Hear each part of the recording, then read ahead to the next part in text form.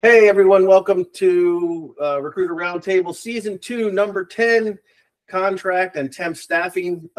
As I had said, I have no clue what is going on with that, but I'm in hopes that we can get some experts on here that will help us. So let's see what happens. And for some reason my camera's off, but everybody else is here. And I know Dominic is going to introduce Mason Swafford, and we're waiting on Jeff Adams, who is also a guy who's done a lot of temp and contract. That's going to give us some info as well. So go ahead, Dominic. Yeah, no, I'm Dominic Manning with Thoughts US Search Group. We do mostly direct hires and have done temp staffing, contract staffing. But I was introduced to Mason a few months back, and he's been working on this tool. And I'll let him introduce himself and his background. But it's I think it's going to be a game changer. And there's still kinks in it. He's working it out, but down the road, especially in the temp staffing space, this is going to be huge. Mason, you want to introduce yourself, your background, and tell everyone what you're about? Yeah, good to meet you all, and hi to everyone on YouTube. So I'm Mason Swafford. My background, I'm not from the staffing or recruiting world. I previously was an AI engineer working on self-driving cars and facial recognition. So that's like my background comes from the AI side of things. And then got into staffing, just from hearing about it from friends that were working as recruiters, and thought this is, really interesting industry.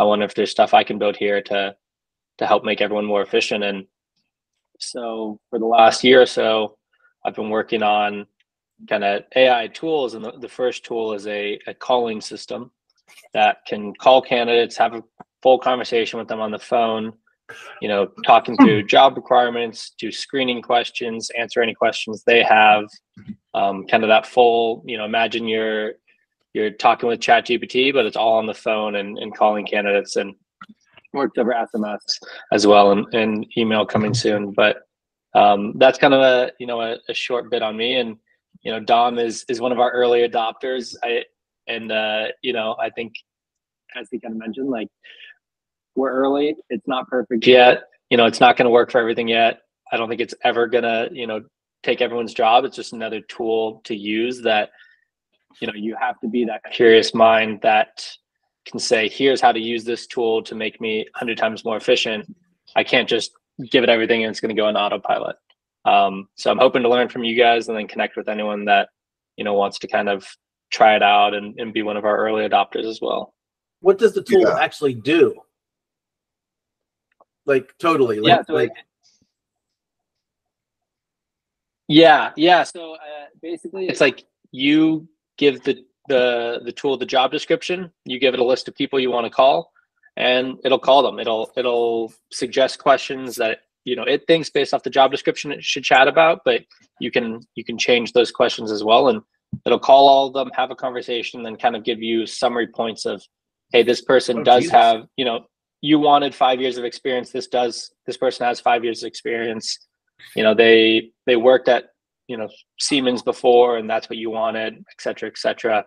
And then, you can have it book a follow-up call with you, or depending on, if it's more high volume work, you might just, read the transcript or read the summary, listen to the call and pass them along. But, if it's maybe higher level stuff, you might want to have the AI schedule a follow-up call with you.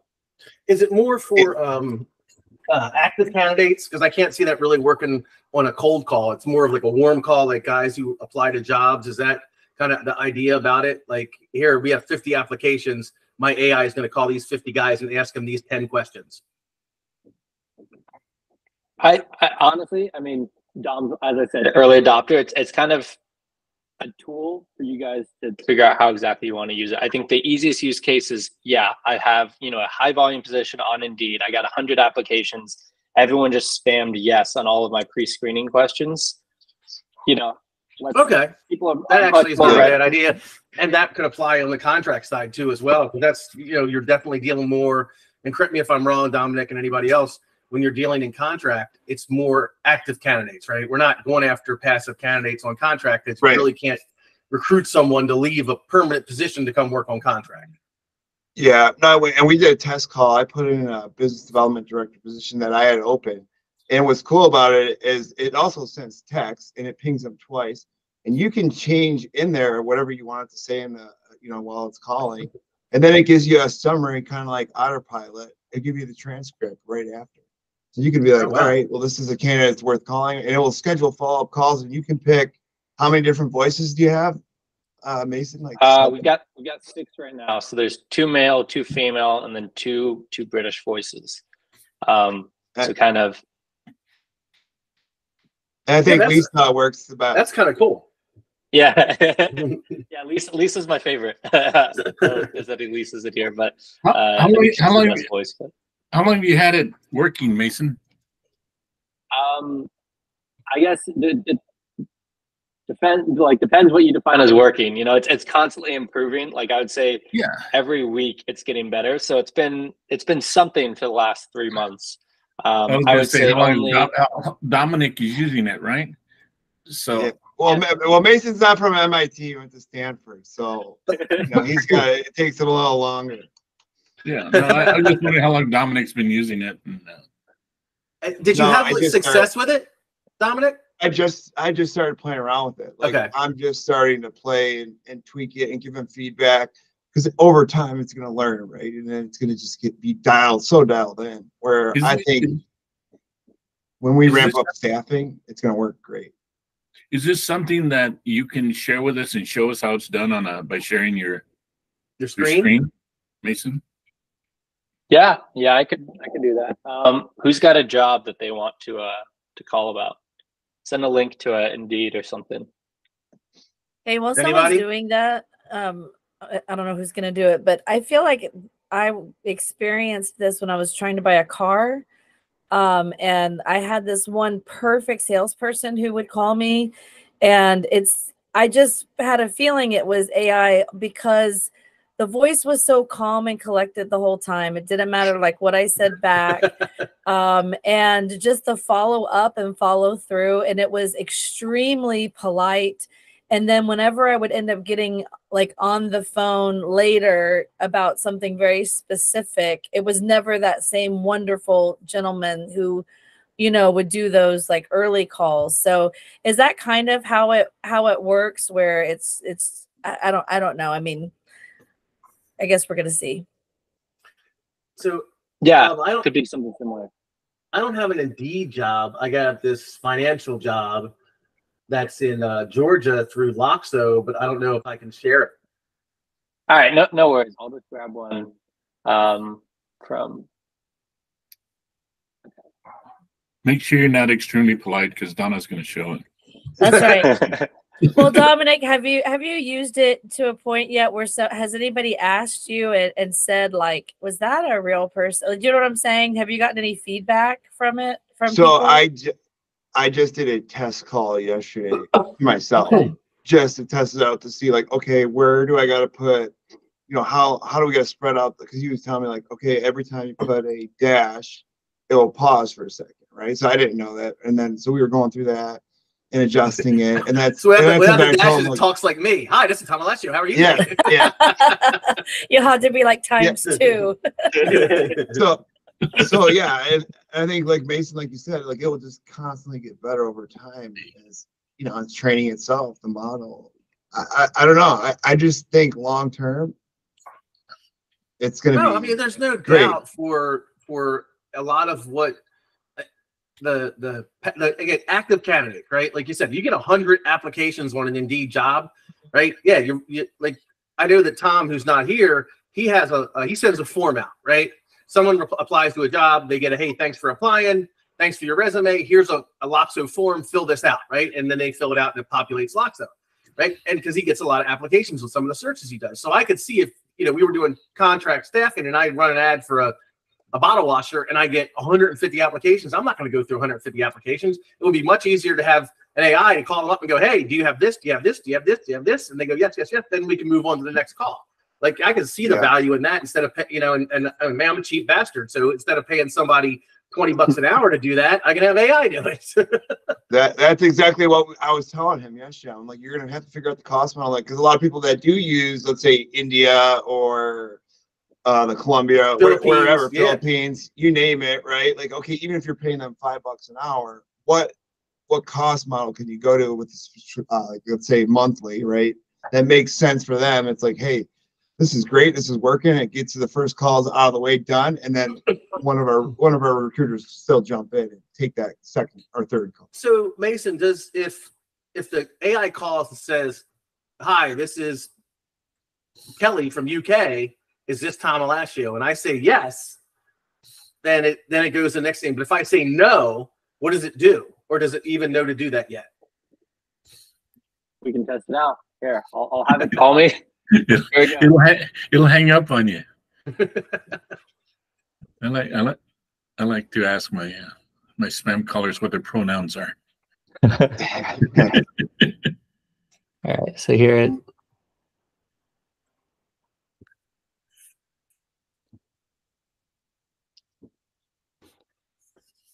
Shoot, sorry, I hung up. That's okay. And you can share your screen too if you want. Do you know how to do that?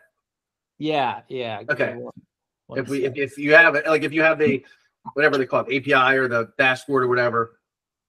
Tom, you're talking to a guy who's creating this app. Oh, yeah, I know. Yeah. Do you know how to share your screen? But he did go to Stanford, so have you there's used a little button. You know how to use Excel?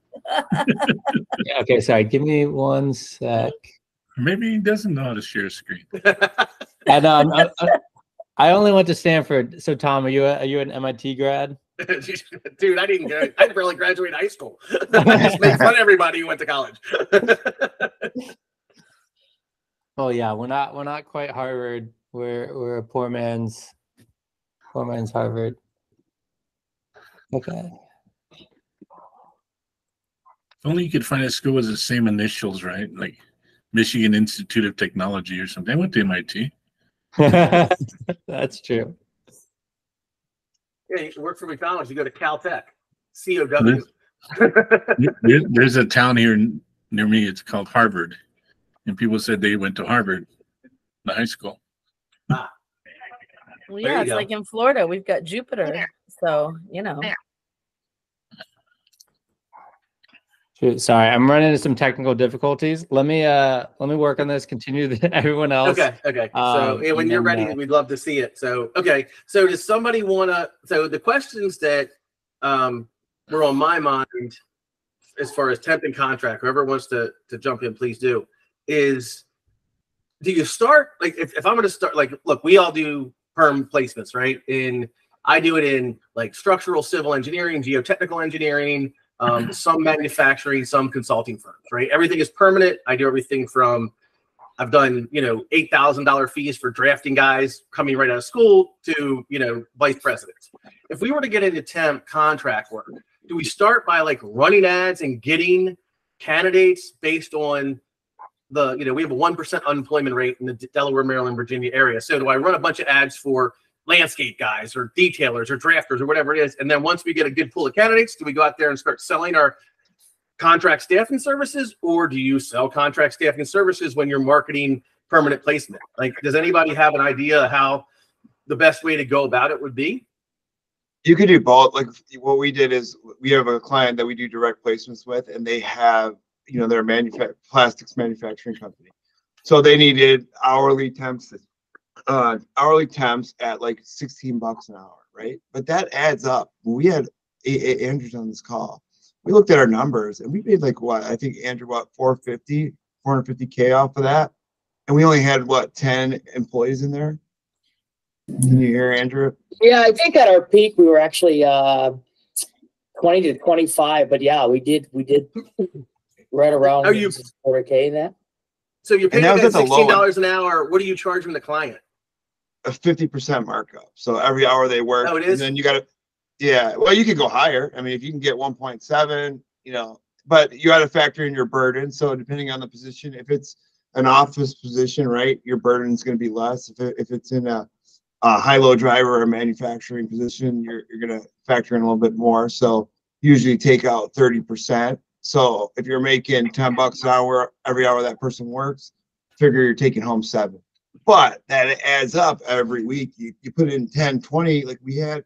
I couldn't believe how much money we were making in residuals. And you're just billing out every week. It's amazing. Were you doing all of the back of the house stuff, or did you have a firm doing it for you? in the beginning, I used Paychecks just for factoring, and then we did everything internally. And I stopped using them because I'm like, I'm not, they charge, they buy your invoice they give you 90%, hold 10% back, and they charge you 1.5%. But that 1.5% adds up.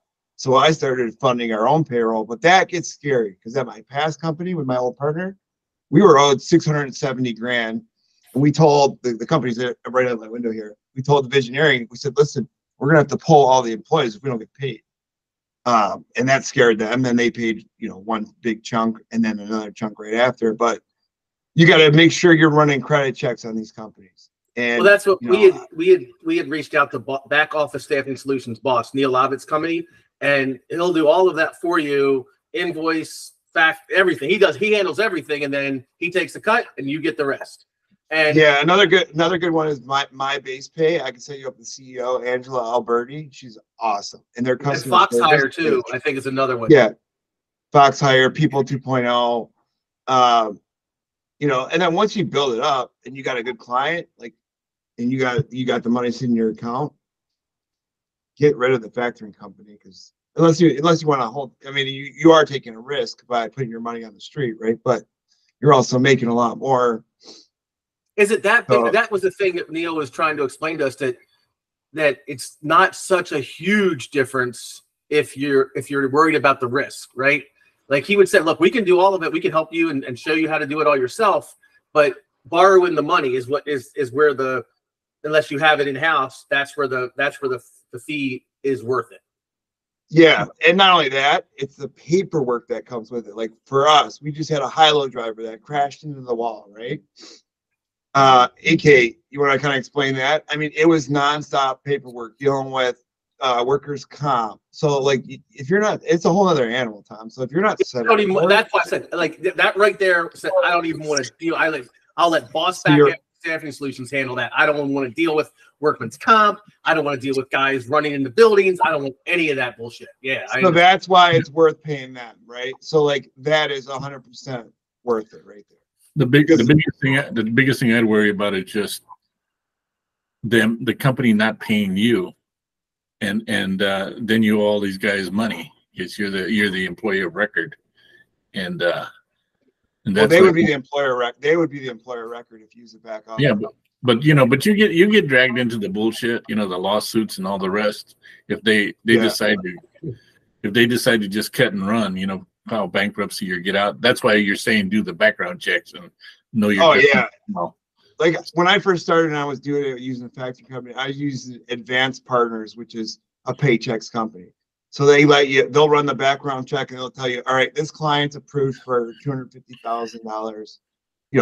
That's what we'll give you on this account.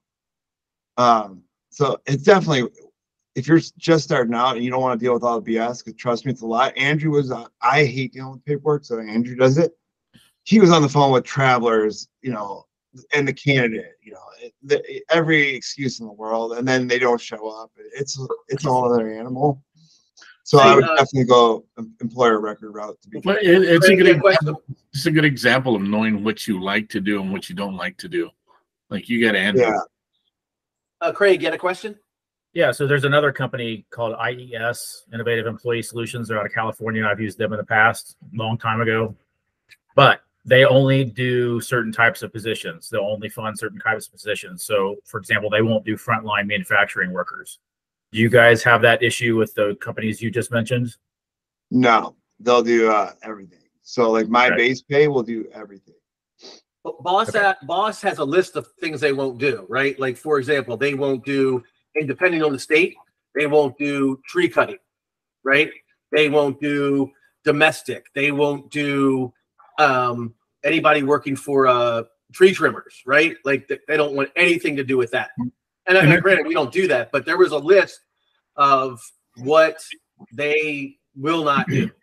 Yeah, no, that's all based on the workers' comp, though. Right. A lot of yeah, as to what they won't do. Right. So IES, you have to have a conversation with them. If it's any sort of manufacturing at all, you have to have a conversation with them about, hey, this is the position I'm looking at. They want a job description. They want to vet it to make sure that there's not a workers' comp issue that they might be afraid of funding. So that's the reason I asked the question. Yeah, also but also I also love the- about my base. Oh, sorry. I was going to say also the particular workers' comp rate of that particular company. Yeah. Yep. Too, because there are good ones and there are bad ones, Yeah. So. And what I love about my base pay is you can kind of white label it like you were able to do with Voxel, and share you could basically the company will never know that you have a back office solution. Yeah, that was also important too.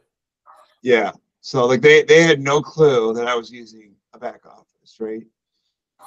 Which was great because I mean, it's like, hey, yeah, we're working directly with you, but I'm not dealing with anything, so it was great. So Mason, when are you ready? I'm good to go. Sorry about that. Yeah, I was using the wrong phone number. So a rookie mistake, I would say. All right.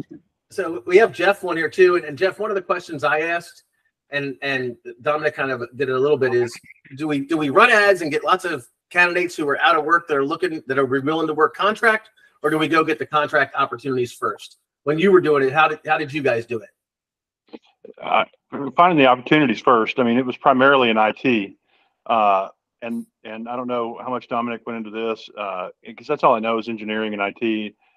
I mean, there's staff augmentation where guys just need somebody a hand for 3 months or 4 months, but the more lucrative pieces are finding mid-sized companies or even large companies that want to do a project and crafting that project where it's as close to staff augmentation as you can get it, even though speaking to deliverables a little bit. And can you kind of expand on that when you say project and deliverable? Like what? Can you give us an example? So, hey, I don't want to have we don't have the budget to hire a full-time employee, so we're going to hire a contractor, and they're going to go in and they're just going to do the work this employee would do. He's a coder, he's a programmer, he's a project manager, call it whatever, right? And so they bring him on from a staff augmentation standpoint. That's not really a project. That's I mean, those are great because it's set it and forget it. You don't manage that person. You don't do really anything except collect checks after you do the recruiting and get them in there. A project based is what, and let me jump off a little bit here saying we're all recruiters here. The difference between, I've always said, is I mean, you see these technology consulting companies or engineering consulting companies, and the way most of those guys start is it's a sales guy and it's a guy that is a technologist or an engineering person, and they go out and find these projects, right? Or it's a company that's saying, hey, we want to implement Oracle, or we need to do a deep dive into this system, and we want to carve out a section and do some custom development. That's more of a project. And so, there'd be a discovery phase, there would be a implementation phase. I mean, different phases around that. But it also comes out of a different pot of money too. It's coming out of their I want to say it's coming out of their CapEx. Yeah. I'm not as well versed on that as I should be, but they're able to spend money differently that way. But that's more of a project. We would actually consult with them and say, it looks like you want to trim 500 trees, right? So we need to get and figure out a way we can find you 50 guys who are in these areas to trim the trees. This is how we're going to go about it. So you consult with them, you put the project together, and then you fulfill the project. Yeah. So if you got a technologist on the staff, right, and the sales guy, that's exactly what they do. And they can't fill it, so they come to recruiters to do that. And then they find a way where we always, as independents, would assume all the risk and make very little margin. I mean, I've always said the difference between a consultant and a contractor is about $100 margin, because these guys go in and get $350 an hour for somebody, and then they'll come to you and say, hey, it's $150 an hour, and you're going to pay the guy $100 an hour, right? I mean, and it's different amounts, but it scales down that way. The best way is really to have a relationship with that hiring manager or with that division head, or they've got to figure out how to get this done. They don't know how to recruit. They might not. I mean, one of the advantages of smaller firms, right, is they're going to do all the technology work. Hey, Jeff, I need a project manager, and then he's going to bring in these 3 other people. But you have to payroll them. You have to find them for me. You have to do this, and then you kind of craft it that way. So you get the project manager and the 3 guys that works underneath the project manager. Right. I mean, it could be something that simple. It could be something as simple as finding an architect and having the conversation with the hiring manager around that says, hey, look, we're going to find the architect and they're going to come in and work with you and they're going to build out this project, but we really want to make sure we staff this through them, or, staff this underneath them. Perfect, Jeff, that's fine. And then it's just a matter of writing up the statement of work in a way that protects you as much as possible, but also gives him what he needs. Does that make any sense? Yeah, no, it does. And I looked at it more of like, XYZ calls, or we call XYZ. They say, yeah, we need 3 bottle washers, and we go out and get 3 temp bottle washers for a 6-month contract. But you're kind of piggybacking more like what Accenture, Booz Allen Hamilton, or one of those companies might do in terms of coming in, consulting with them, putting the project together, and then saying, okay, it looks like you need to start a bottle washing division. So you're going to need a bottle washing project manager and 3 bottle washers underneath of them. We're going to get the project manager and we're going to help him staff all 3 of the bottle washers, and we're going to payroll all that for you and then charge you 1 fee. Yeah. Let me. There's so many different ways that you can do this. Exactly. Just saying one of the ways, right? Like one of them is our client needed a warehouse needed to unbox these automotive parts, so they hired temps for 90 days, right? And we just build them for 90 days straight. And that you look at it, you kind of look at it like, say you have a candidate you submit to an employee, a candidate you submit to a client. The client says, I don't know if this guy is something about him, maybe yes. And usually you just you're there. If you have a contract portion of it, you could say, why don't we put him on a contract? Give him a 3-month run. Working interview. And working in, you don't, you're not responsible for him. He works and he does it. And if it works out, then we bring him on board. In the meantime, we'll set it up. And you can treat him like Ernie, that's if the candidate you have is a unemployed, right? Or willing to work on contract to take that chance. Yeah. We couldn't recruit a guy, who's a maintenance director and get him in with a client and be like, oh, well, you tell the maintenance guy, they're not really sure about you. They're going to bring you on for 3 months. And so quit your permanent job. So those are the ones that's what's a struggle for me, because I don't have any unemployed people mostly. Like this one financial job, which I usually don't do. I got a bunch of guys, 80 applications, but I don't know anything about finance. But you're looking sometimes at supervisors that are looking, or somebody that calls you up and say, I'm looking for a shot. And that's a good point. Yeah. That's the easy way, and say, let me just go see. Hey, and everybody's always looking for supervisors. Supervisors they come and go. That's a sweet spot. And if you look at it like a pyramid, you got your vice presidents, you got your director, you got your managers, and then you got a slew of supervisors. I mean, that's where the money is right there in terms of, they got 10 supervisors to 1 manager. Yeah. That's how I ended up. Here's another example. Scenario. We had a company that does marketing for the OEMs here, the Ford and GM and Chrysler and all them. They needed a .NET developer for a project. So we had them on our payroll at $60 an hour. We paid them, and we billed them AK 90. And I never even talked to the guy one time. Literally just like Jeff said, set it and forget it. Like I just billed out every week. No problems. Now, when you go to the lower end, like light industrials, like lower end skilled trades like CNC, you're going to be dealing with a lot of issues. So it's a whole other animal. You're dealing with, my car won't start. Can you front me? I got stoned yesterday. Can't pass a drug test. Yeah. Can you front me show up? For gas? So yeah, we've heard every excuse in the book. I've heard 10 family members dying in 1 week. You hear it all. And mom dies every week. It's hey, part Mason, of the game. Are you ready? Mason's ready, guys. So for those showing up late, Mason has developed an AI that for temp staffing, for application, you have a search that's got tons and tons of applications, right? You have 100 applications. He's got an AI that will call them and screen them for you to get them to the next level, and he's going to show us that today. Yeah, let me so I can show you what it looks like.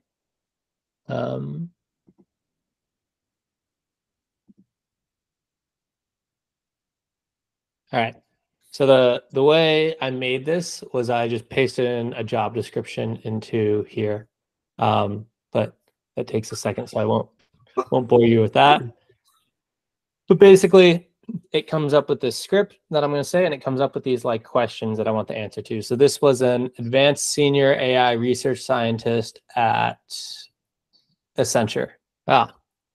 Okay, so the consultants you're talking about. Speaking of which, yeah, I was gonna say, I wonder how much this person's gonna make. So yeah, basically, you can edit this information, but I don't think that's too exciting right now. I think the exciting part is I'll just have it call me.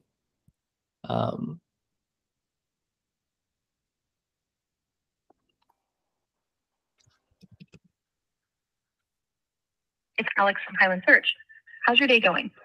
Hey, Alex, it's going well. Awesome. Glad to hear that. I'm reaching out about an exciting opportunity that I think you might be interested in. Do you have a couple of minutes to chat about it?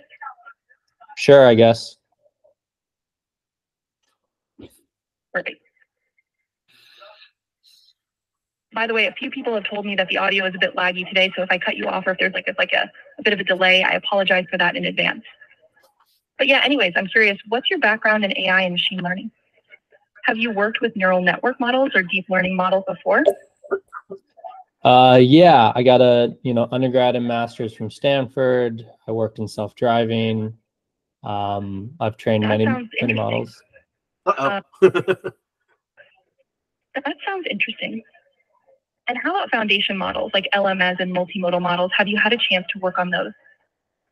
Yeah, I mean, I've done some fine tuning of them, made my own custom ones, made some audio models. Nice. So it sounds like you've been in the AI space for a while. How familiar are you with different technologies and modalities in generative AI? I know, audio and text and some vision stuff. Is that kind of what you're looking for?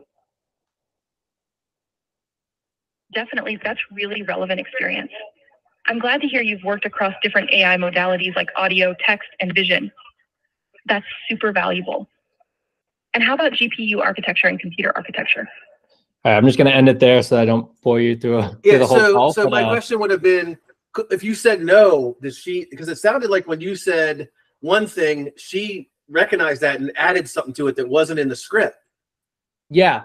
So the script is more of like here's a template to follow. Here's boilerplate, here's like guidance.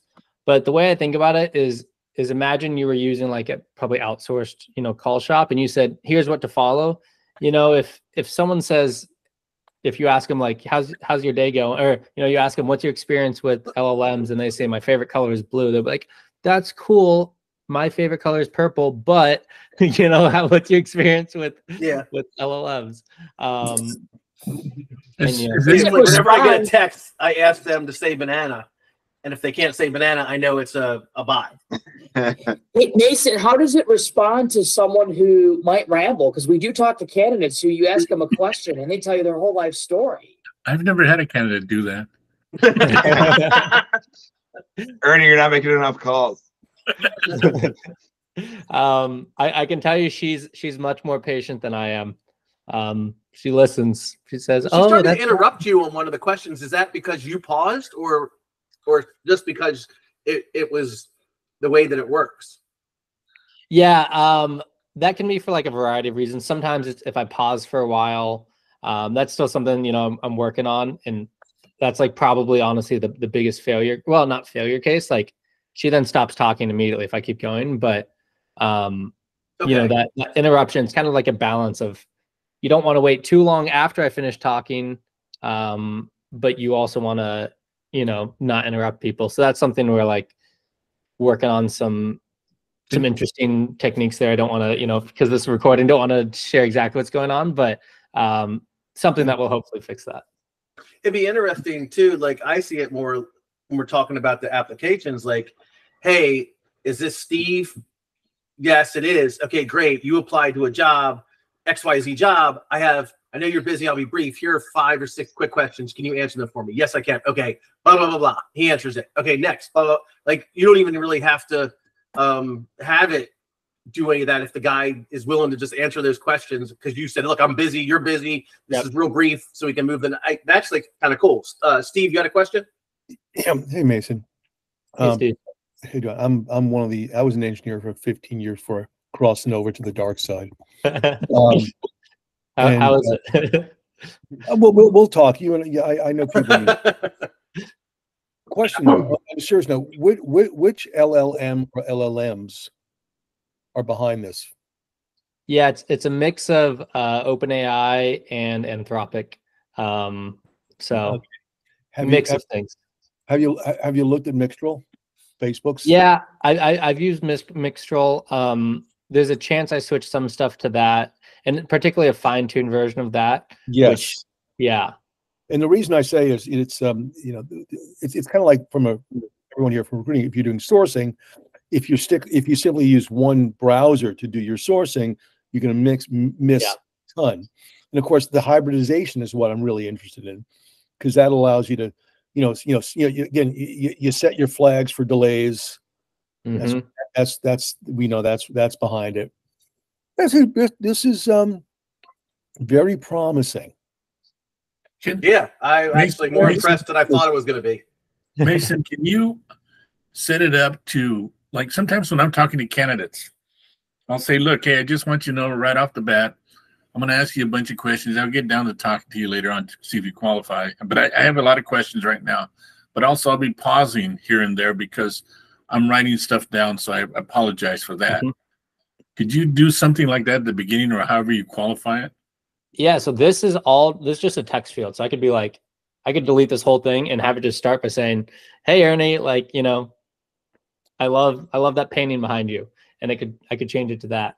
So if you say, hey, I don't want it to start like this, I could say, hey, it's Alex, Highland Search, I thought you'd be a great fit for blah, blah, blah. So you write that down and then it throws it into the second part, the question part? No, so these are, I know it's a little bit confusing. I'll be honest. Engineer, I think I'm a pretty good engineer, not a good designer. And I know that. I'm slow. What's your report look like after the calls? Yeah, so basically, okay, wait, sorry. First, I'm going to answer the question thing, and then I'll get to that one sec. Basically, these are separate, but so it's very related. So these questions were automatically extracted from when I uploaded the job description. But again, these I could change to be like, do you have U.S. secret security clearance? Now, these are not actually asked to the candidates. This is like the summary you get afterwards. So anything you put in here, this is like said to the candidates. There's also a way you can give it background information or information on what you want it to text people if they don't answer. This is for your summary usage. So after a call, you'll get this summary information filled out, and that's done. You upload all the people you want to call. It calls them all and then gives you this summary. So, for Ernie, it'll give me, here are the answers to everything. It'll give me the transcript. It'll give me the recording, etc. So I have 10 people on my list to call using this. I don't call anybody. I just have this mechanism call.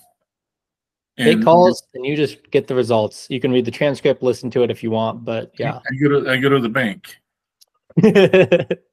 Well, the interesting thing about this, did Stacy just raise her hand? You're on, Stevie. Okay, good. Behind the scene, Mason, have you played with Otter AI yet?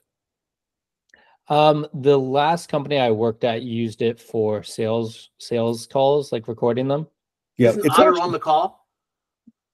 I have Otter. I have Otter on the call.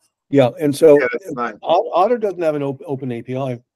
I'm guessing some of your code's written in Python or something of that. Mm-hmm. There's Otter doesn't have an open API because to answer some of the questions, with an open API, you could port that stuff over and then come up with a synopsis of everything. And and so it's just for this, if in case you may want to take a look at this, I have not played with it. I'm putting it in the chat. but we're going to see more and more things like this, as you know, which this is kind of cool because you could have MetaView on the call while this is happening. Yes. Exactly. MetaView would absolutely give you a synopsis too. That's actually not a bad idea, Steve. Well, that's the same thing, Tom. It's like any of these, and there's right now they're AI-ish. This is not AI fully, but the first person, whoever comes up with an open AI for these things and finds a way to monetize it is going to do much better than anybody else. So anything, whether it's MetaView, if users, we say, look, with an open AI, you're going to lock me in. Yeah. Mason, any idea? Nobody's going to hold you to it. If you don't want it, it's fine. Like price point? Yeah, still kind of figuring that out right now. Just trying to have usage. It's going to be priced on either like a per connected call or per minute it's on the phone basis. I can tell you this, it'll be cheaper than any American you can find and probably on par with what I have to pay somebody from India or the Philippines to do the same thing.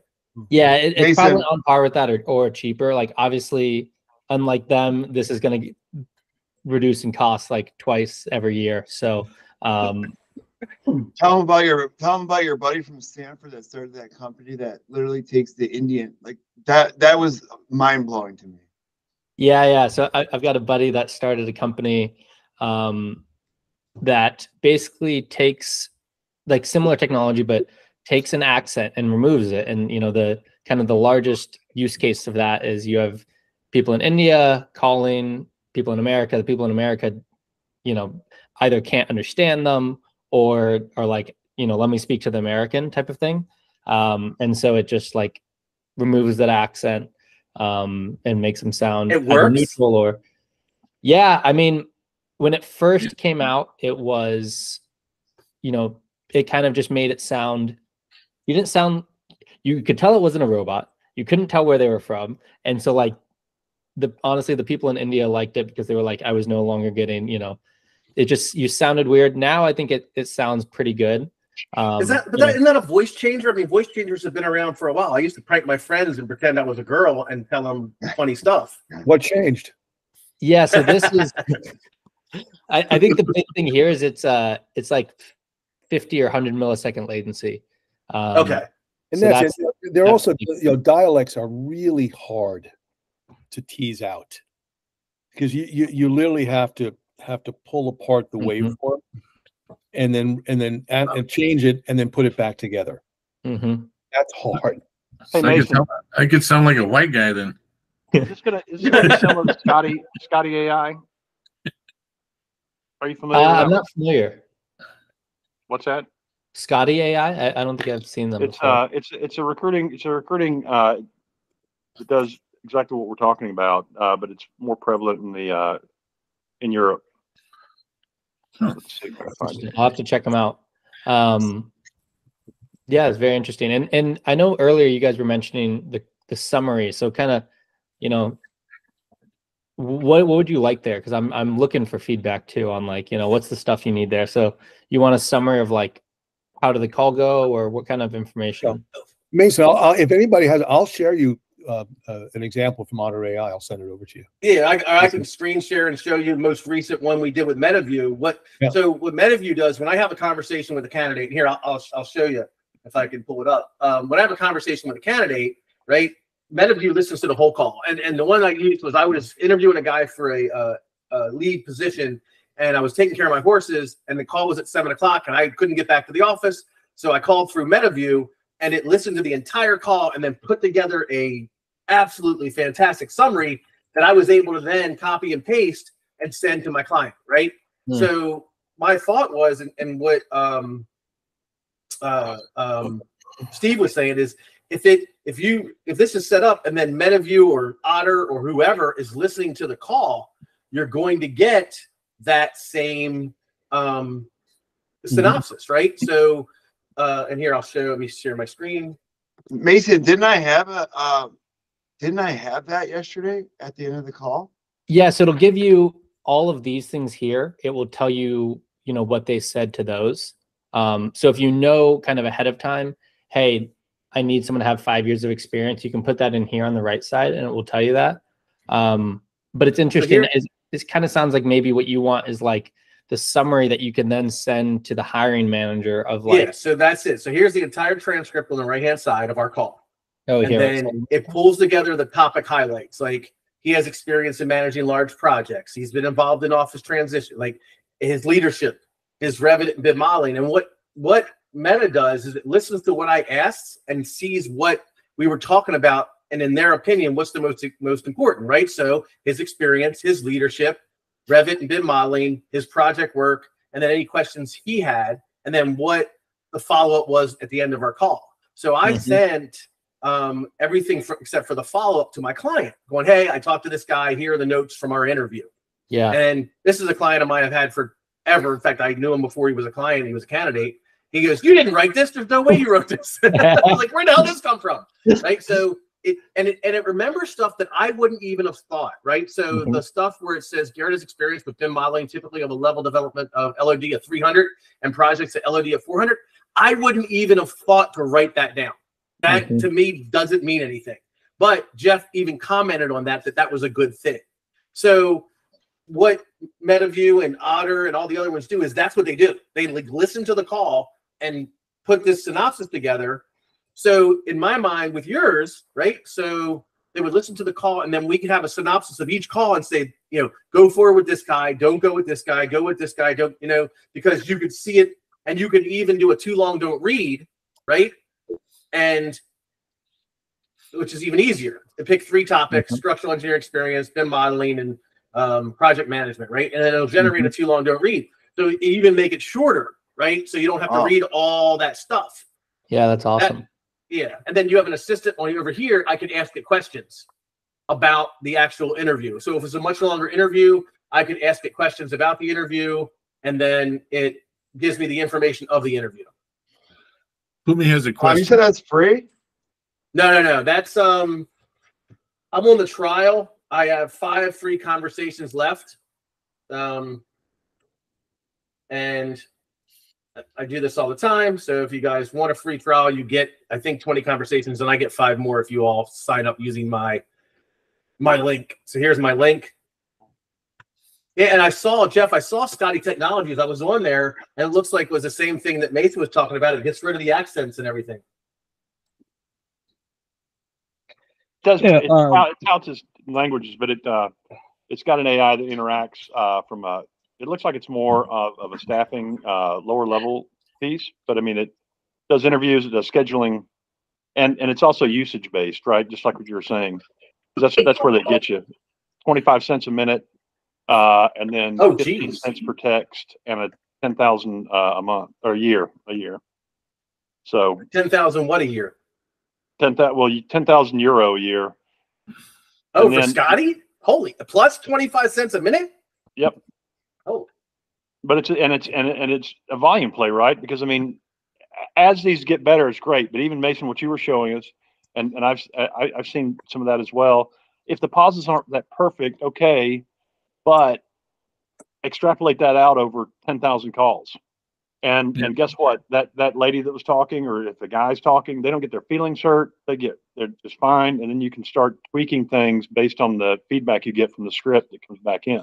Yep. Oh, I like that it said this call may lag. That was smart. Tom, before you guys stop, Pumi had a question. He has a hand raised, and it's been a while. I'm sorry, I didn't see it. Go ahead. Yeah, not a problem. Yeah, it's Pummy.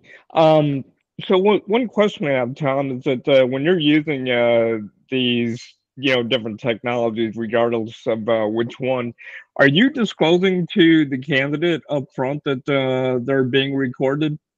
Yes, you have to, unless you're in a one-party state. Correct. And it's better to do that. I assume so, and I just wanted to kind of confirm, are there any instances, how do you handle the instances where people just say, yeah, I don't want to do that, then you're able to turn it off immediately? Yeah, you just turn it off. And I have not, I just started using MetaView, right? So, and really what most of them are is for Zoom video calls, right? That's what a lot of them work on. MetaView is the only one I've seen that works on an actual phone call where it listens to the whole phone call, right? The rest, I don't know what Otter does, but the other ones, like I have another one that I had on here, I can't remember the name, that Kelly turned me on to, that it's just for video, right? It works with Zoom, it works with Google Meet, it works with Teams, and it listens to, so they can see it, right? Like, so right now we're on this call, Dominic's Otter might still be on here, I don't know. So it's, Dominic's Otter pilot, right? Yeah, it's right there. I'll send it to you guys. I'll send it after. It's cool. Yeah, and it's listening to this whole entire conversation. So if you're on a Zoom call, and also like this is streamed on the internet. So really, it really what it comes down to is if you're in a one-party state, you can use MetaView, and no one. I'm good. Yeah. Okay. Steve, maybe you got to turn it on and off like on demand then. Yeah, you can. Yeah, you can absolutely stop it. All right. If you do use Otter, be careful that you don't auto join, because I have clients that do not want it in the calls and it auto joins. So you got to be careful. Yeah. And you can set that up in the settings. How do you use it on phone calls? Do you have to like call a certain or call to a different number, or does it? Yeah, but it does not recognize that. So you call this 415 number and hit pound. Or no, I'm sorry. You call the 415 number. It recognizes my registered number. And then it says dial the candidate's number, hit pound. So you dial 555-1212, hit pound, and then it connects. And when it connects, it shows your phone number, my connected number. So they have no idea that I'm even calling from MetaView. Wow, that's cool. I like that. So if you're in Arkansas, Delaware, Maryland, California, Florida, Massachusetts, Connecticut, Illinois, and Michigan, they're one-party consent states. So if you're in that state and talking to somebody in that state, you can use MetaView. No questions asked. Like if I'm talking to somebody in Maryland and I'm in Maryland, I don't need to tell them. But if you're from Illinois, which you can do that, and I'm talking to somebody in Texas, you have to disclose. I have to disclose. Correct. Oh. And then I don't know if it's the other way around. One party and I'm the one party. I like that.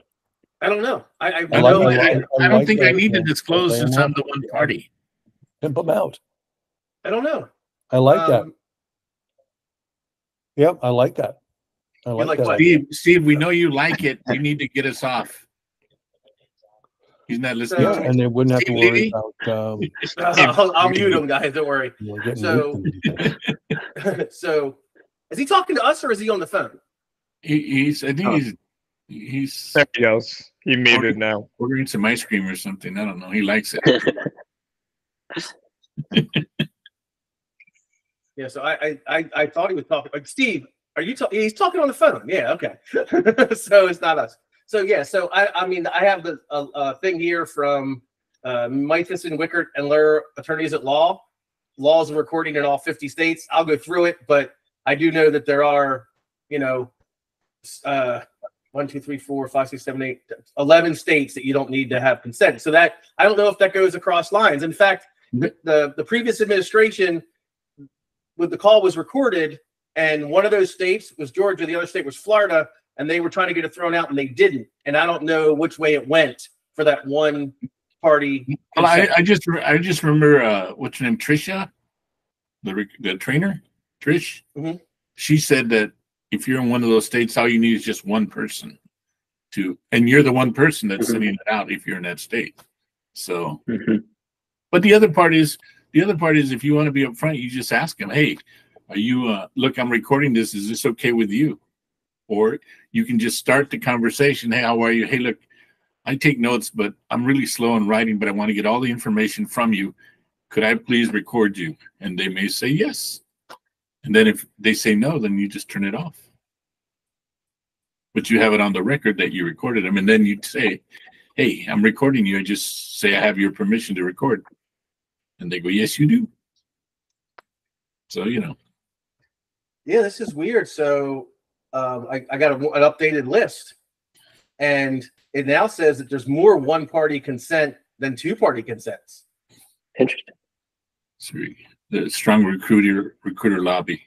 And it says stuff like one party for electronic, two party for in-person. Rhode Island, although consent is not required when the recorded parties do not have a reason to expect privacy.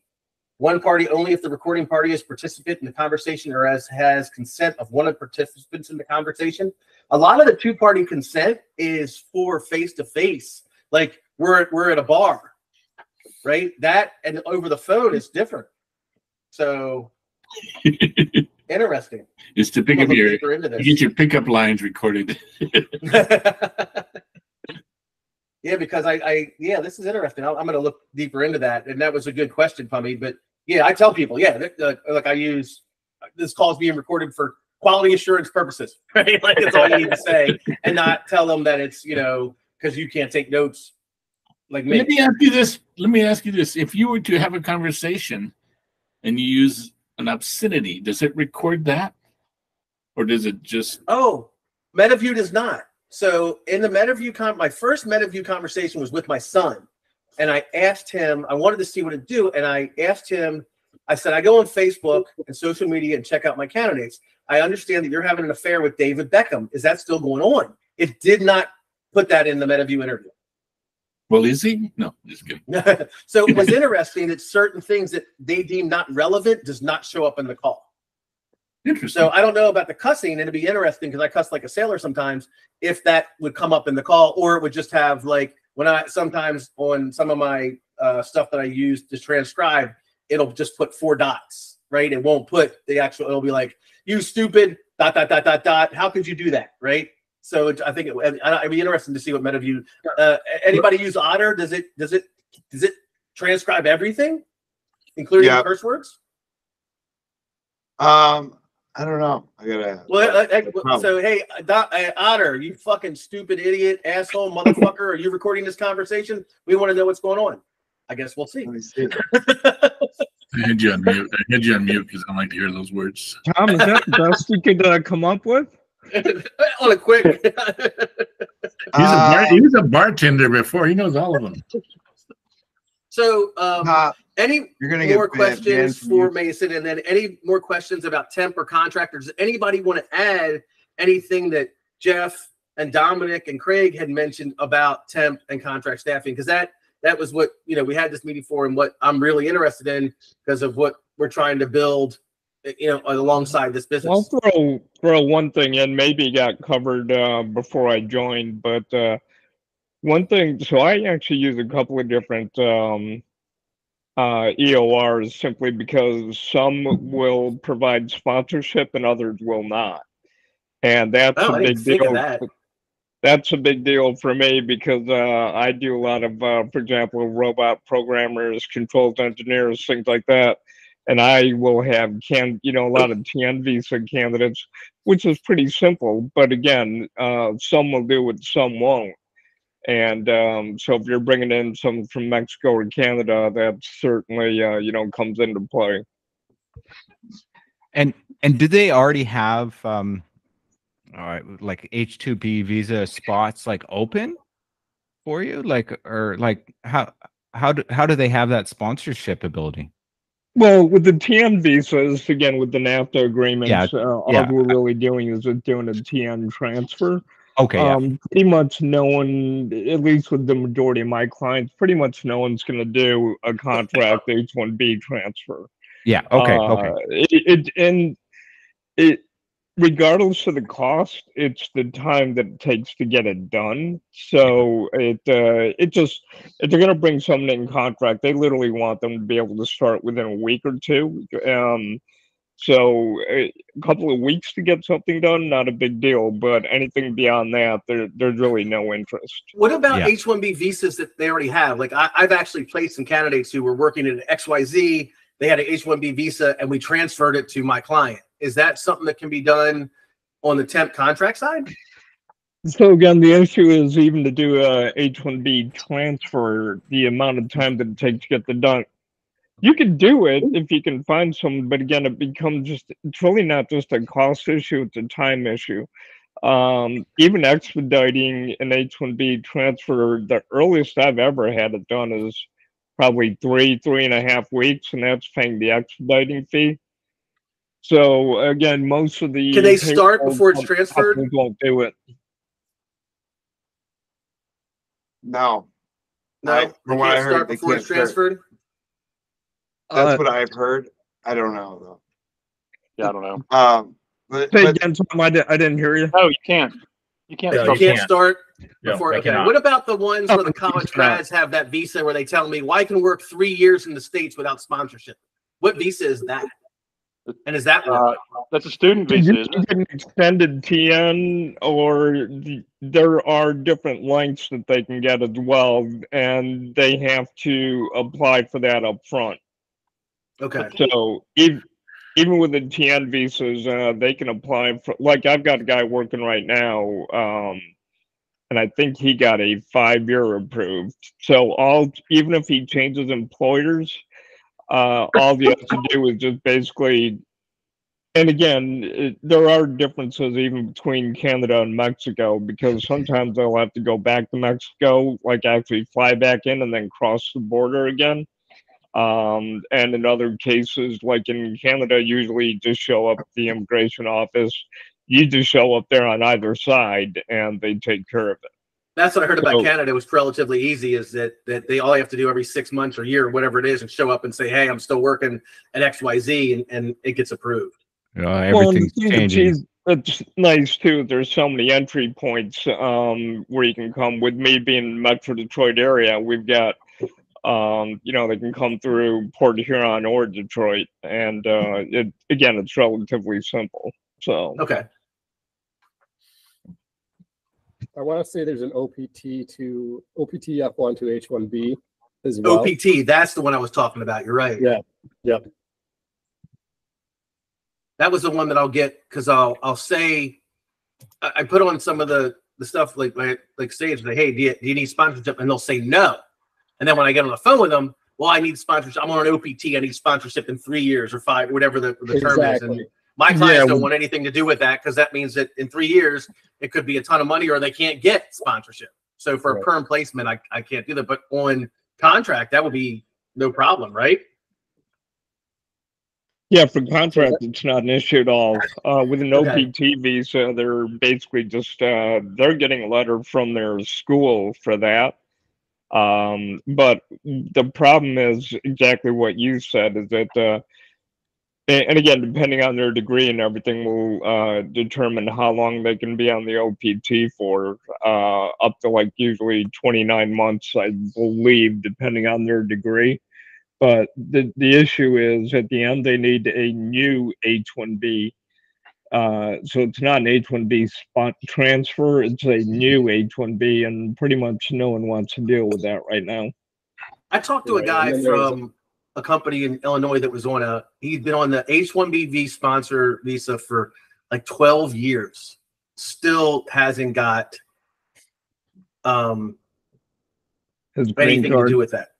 Yeah. He still can't get his green card. He still can't. And it's just, he was like, man, I'm so frustrated. I don't think I'll ever get it. A lot of those rules have changed. It takes forever now. Even before depends on your attorney too, right? I mean, it's a lottery every year, and even though they move through in the process, and some people. Each country has a lot of numbers that they allow, and then before, if you were married to a U.S. citizen, it would just like come right over. Now you got to go back to your country. And my brother's wife, she's from Pakistan, lived in Canada for 4 years before they could get her into the country.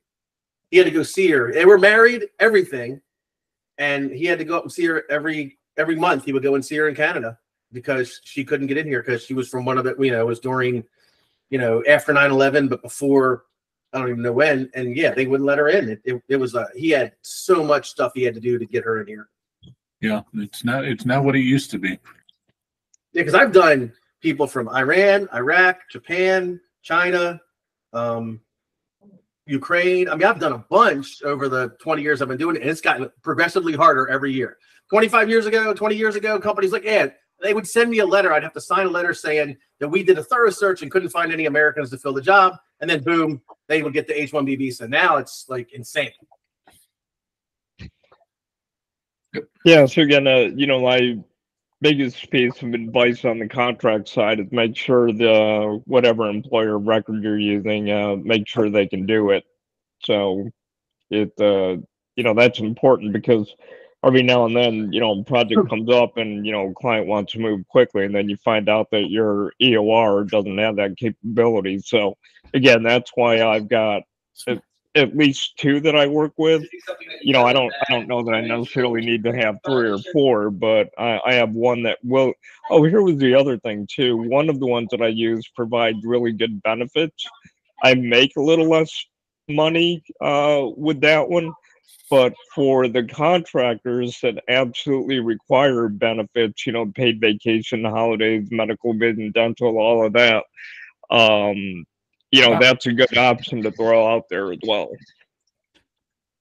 That's pretty good. That is That's really interesting. I didn't even think about that, but it could be an issue of, hey, well, fine, you need this benefits, we can get it with this, and we'll take a little bit less just to be able to get that guy in place. That's not actually a bad idea.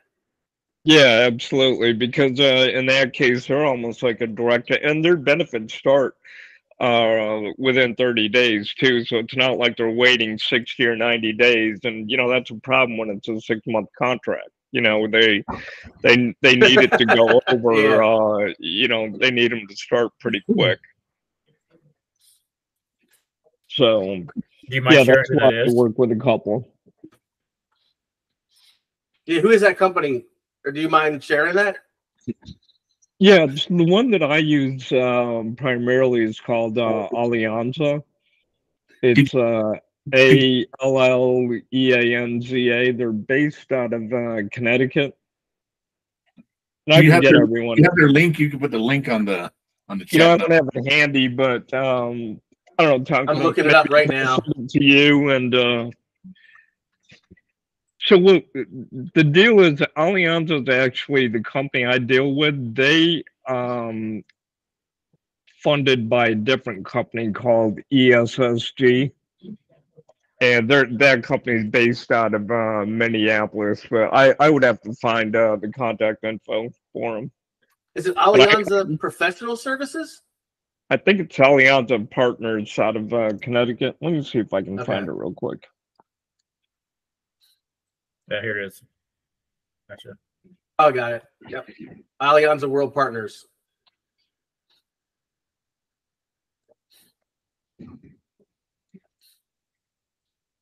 Yeah, and then the other one. Insurance. Okay. They're an insurance provider as less than a EO employee of record, not a back office one, right? Yeah, there's actually, let me just well, what I'll do is I'll try to. I can send it to you, then maybe you can. Yeah, send it to me, and I'll just put it in the notes in the video when it's up on YouTube. Yeah. Yeah. The funny thing is, I found out about them because they actually years ago, basically, they did a partnership with the applicant tracking system company that I use. I use a platform called XLR. And they were providing services to XLR's parent company. That's how I found out about them. And at one time, they were looking at integrating their back end with my ATS. And so I've kind of used them quite a few times over the years. And then one of the other ones that I looked into, and I don't even know what they're called now, but used to be affiliated with Top Echelon, and I forgot what they're called now. But their process. Oh, the one that works for that's Fox Hire. Is that what that is now? Yeah, that sounds right. Yeah. They had a really, really convoluted onboarding process. They made it so difficult that I'm just like, nope, I want nothing to do with it. Even if the margins were better, it was really, really difficult just to even get onboarded with them. Yeah, that's not anything I want to worry about. Like I said, Dominic was talking earlier. I want the least amount of risk. I'll take less money if all I have to do is find the candidates and then let the back office staffing company handle everything from there. That's all I want to worry about. But it's also nice that you have the benefits on this one. So all of them. So does Boss Ernie. Ernie you have to provide benefits if they're a W-2 employee. No, so they all provide benefits. Yeah, but I'm saying some of them don't offer the benefits just for the because they're temp or whatever they want to call them. But the fact that to attract somebody, if you have benefits that you could tell them, as you make this transition, this is a big plus for you, then that's more attractive. Because somebody wants, they got kids, they got whatever. They're looking at that. Okay. Just tell them to get Cobra. Yeah, but you see, and if I recall Cobra way back when you tell them to hang on to that money, put it aside, because you got I guess it's like 90 days or something. You have 90 days to actually sign up for it. So yeah, as long as you don't get hurt, you're good. Yeah, so don't sign up for it until it's time. You need it. Otherwise, you go to 90 days. You don't go to any doctors. You keep your money. But if you want it right away and you do it right away, you're spending your money, and you may not. It may just be money thrown out the window. Does everybody understand what he's saying? So real quick, and Dominic can go. So basically, if you have a company that says, "Look, our benefits don't start for 60 days, right?" And the candidate leaves, but he's afraid of losing his health insurance, right? Tell him to get all the paperwork for Cobra, right? Cobra, you have 9 days to sign up for Cobra from the day you resign from your job. You cannot be denied. You keep that paperwork all filled out, sitting there on your desk with a check and everything. As long as you don't need any health services between the time that you started with the bottle washing company and your benefits kick in, you won't need the Cobra. But if, let's say, you get sick or break your leg or whatever it is, you just send that stuff in, and the Cobra is there, the medical, it's there. It doesn't matter that you got hurt and did it later. You have 90 days. But it's important to know that you have to pay the full 90 days. So if it's on your third month, you got to go back and pay month 1, month 2, and month 3. So correct. Yeah. So that's why you save your money, put it aside, and then send it to me. I'll hold it for you. What were you saying, Dominic? Pumi, quick question for you, Pumi, if you're still in the staffing game. Like my buddy, he said, if you have under 50 temps, you don't have to offer insurance. Is that still true? I think it's a company, isn't it? He started 2 different companies. He started another LLC, and then, he just put him under that one once he got close to 50. I think that's dependent on the state you're in. I have a friend who does that in Kentucky, and she's always real cognizant to stay under 50 contractors. But I think that's state dependent, because she was looking to come to Ohio, and she wouldn't come to Ohio because of the way that it's structured. But what about if the company itself has 500 employees? You don't have to give benefits to the contractors or the temps? No. You don't have to. If it's a higher end position, though, they're probably going to want it. But this .NET developer that I had, he didn't care.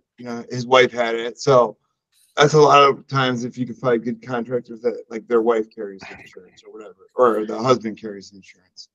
Hey, if you're using a service like Boss, aren't they the employer of record? Yep. So it would be whether or not they have more than 150 people. Oh, that's a good point. Yeah. Never think about that one. Question. Yeah. Yeah, that's exactly. I was only thinking of. Yeah, I was thinking about myself when I did it. I did everything myself. And that's actually a very good point, Nick. Yeah, you're right. That's why Boss and all those offer them, because they all have 300, 400, 500, 8, 1,000, whatever it is, contract employees through 20 search firms. And yeah, that's a good point. What? In the US, they get a great deal. In the US, are you guys seeing? What I'm seeing in Ontario is there's a lot of staffing agents. There's some staffing agencies that are basically laundering money, and they're paying a lot of money under the table, but they're working for not Fortune 500 firms, but pretty established firms. But so what do you mean? So they'll pay me $10 an hour, but actually pay me $15 an hour and give me $5 an hour cash every week? They'll pay 50% of your pay in cash. So you don't have to. How do they even do that? They're doing it illegally. They're laundering money. So the same way someone here is unemployment or disability is working at the local roofing company, loading trucks, and he's getting cash every day.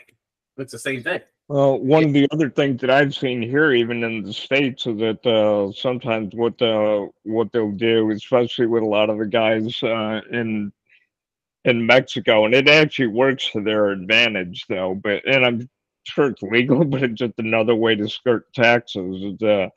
They'll reduce the hourly rate down to like 20 or 25 an hour, whereas everyone else is getting $50 an hour. But then they give them $250 a day per diem. Yeah. So it the per diem thing I've seen. Yeah. So the from a tax perspective, but it does end up hurting them a little bit too, simply because if it's a position where they're working a ton of overtime, if they're working 80, 90 hours a week and they're relying on that overtime and they're only getting $25 an hour, that's a lot different than when they're making 50 an hour. That's a very good point too. Yeah. I mean, these companies are putting out 400 temps, and they're paying half of their salaries under the table. Yeah, because how the hell did they track that? Like, my accountant would be like, "What the fuck are you doing? Who are all these people?" But the funny part is that's the only part you know about. Yeah, there's a whole lot more to it than that, man. Yeah. Well, and these firms they'll call me and they're like, "Hey, Kale, we need people," and I'm like, "Oh, well, I charge this much, and my payment terms are this much." They're like, "We got 90-day payment terms." I'm like, "Well, good luck. I mean, you can get a TV pretty cheap at the parking lot at Best Buy too, but I'm in a different business, man." So, guys, I got to take off. I just wanted to just say, Mason, thank you very much for coming on. And all of you, thank you very much. I just want to say too that if you're I know you're not a recruiter, but the stuff you're teaching us is pretty cool. So come on by. We'll always be glad to give you feedback. I mean, these guys are pretty shy, as you can tell, about feedback. But hey, anybody who's watching or anybody who's on right now, I'm going to have all the notes, all the links that were in the chat will be in the body of the YouTube link. And the YouTube channel is Palermo Roads, at Palermo Roads, youtube.com/at Palermo Roads. So anyway, go ahead, Ernie.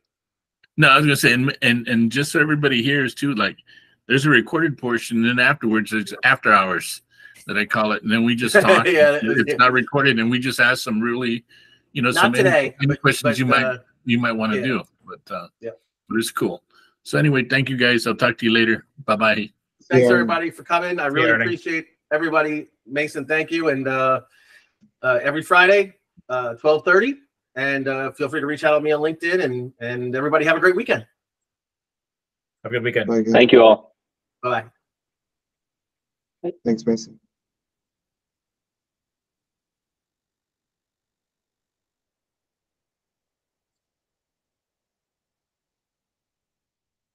Thanks, Dominic. Appreciate the People 2.0 advanced partner. Yeah, my buddy, he's got a big staffing firm in Toronto. Another guy you want to reach out to is this guy from Bilingual Source. He's such a great guy. He's like a mentor to me now. His name's Greg Benedict. Let me get you his name. And he kills it. You know what he does? Basically, like call centers. Bilingual candidates. Yeah. I mean, that's interesting.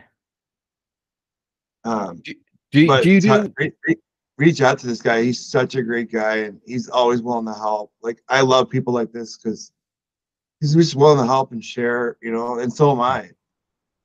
Yeah, and it's funny. I've never heard of his firm, but it looks like he's killing it. Oh, he was telling me, privately. Why is this frozen on me? Did you find him? No, but I'm on his website. So, what's his name? I'll find him on LinkedIn. Greg, Greg. Last name is Benadiba. Cool, I got him here.